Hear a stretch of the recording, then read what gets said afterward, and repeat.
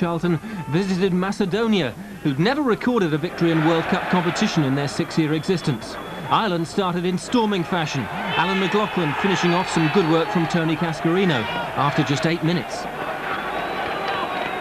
But then came 2 penalties that would change the balance of the game. The first involving Jason McAteer, adjudged to have handled inside the area.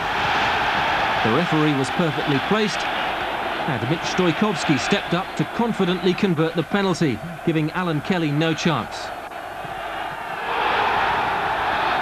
And a minute before half-time, Macedonia were awarded another spot kick. This time the Irish fullback Terry Phelan was judged to have handled. An amazing decision that baffled the Irish, but delighted Macedonia.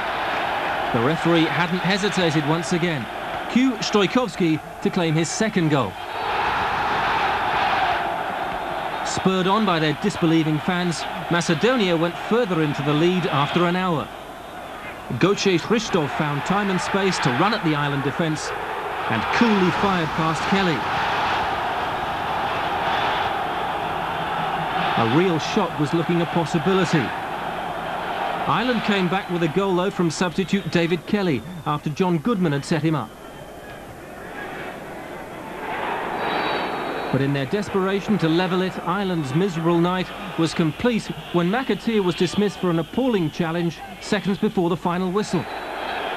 The Liverpool defender inexplicably protested his innocence,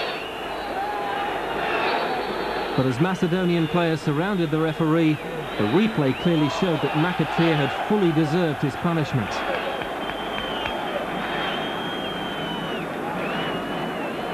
Two-goal hero Stojkovski followed McAteer to the changing room for retaliation.